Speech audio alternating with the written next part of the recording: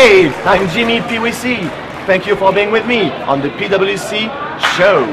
Today we're talking about global acumen. So let's start with a little presentation. It's to you, Kevin, from Disneyland Paris. See you later.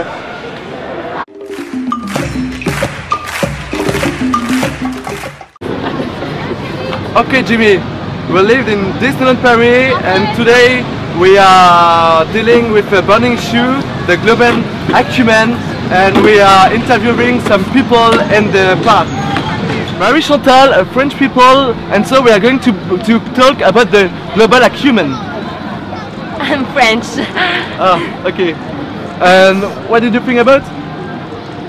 Fashion! Okay. And where did you buy your last global acumen? Chanel. No, I'm with Billy Bob from Texas, and I have a question for you. Have you already had a global acumen experience, Billy Bob from Texas? Of course, baby. Last night I had a very good global acumen experience. It was a threesome global experience in my jacuzzi, baby. Oh, nice. I'm with Petrushka from Russia, and what's the global acumen? Привет! I think it's vodka and party! Okay! Back to you, Jimmy. Thank you, Kevin. Now we have the pleasure to meet Sean from Scotland and Samantha from Beverly Hills. So Sean, you wrote a book about the 21st century in the management of ships. Hi, Jimmy. Yes, I wrote a book about the management of a black sheep of sub-Saharan desert and then applied it exactly to global acumen.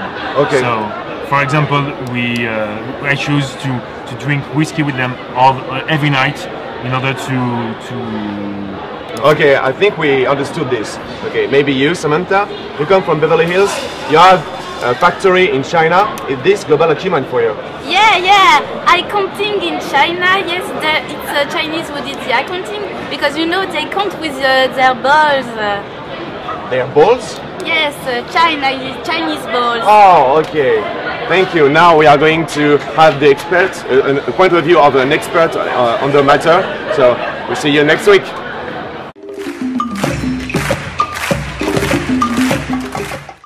To conclude, global acumen is like G-spot.